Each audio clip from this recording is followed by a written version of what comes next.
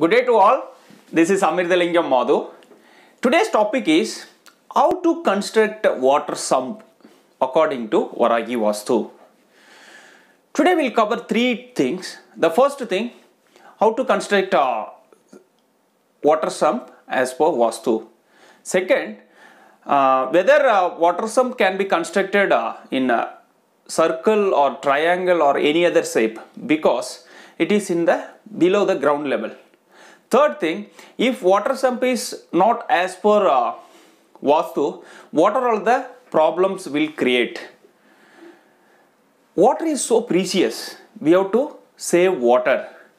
But this awareness, I feel in India it's very less. People are wasting water unnecessarily. And almost as per statistics data, water loss, non-revenue water is more than 46% in India. We must conserve water for future generation as well as the present generation. Especially in India, water supply is not available for 24/7. Maybe 1 or 2 or for 10 minutes, something like this. Drinking water is not at all available now. It's a pathetic situation. If you see other countries, they are providing water 24/7.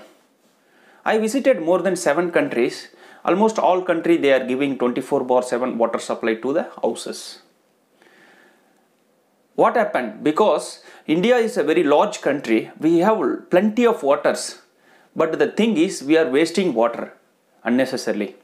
We have to save water and we have to save trees, we have to planting trees for the future generation. It's the most important and critical thing. And one more thing for sump, we have to clean that sump within 30 days. Otherwise, the bacteria, virus will affect our health. This is the one more tips. I will explain you how to construct the water sump in the drawing. You can easily understand. Let's move on to the drawing. Now you are seeing a typical Vastu drawing. First we will see the direction. North, south, east, west. North and east junction, which is called northeast corner. South and east corner, which is called southeast corner.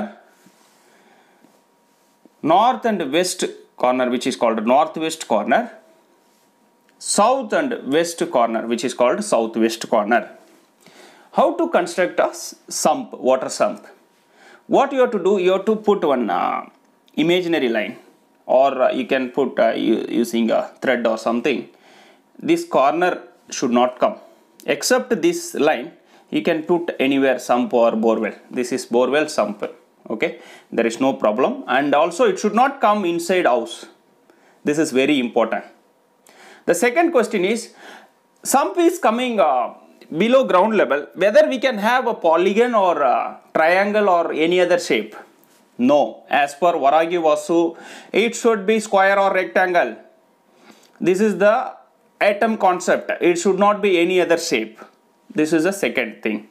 Third thing, if it is a water sump coming other places, what are all the Vastu defects? Suppose if water sump coming at southeast, what will happen? Southeast basically for ladies.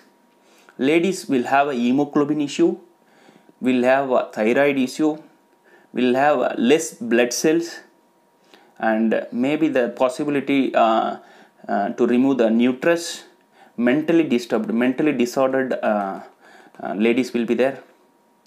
Ladies count will be less, and there is a possibility frequently going to hospital for health issues. Please don't construct a sump at southeast to protect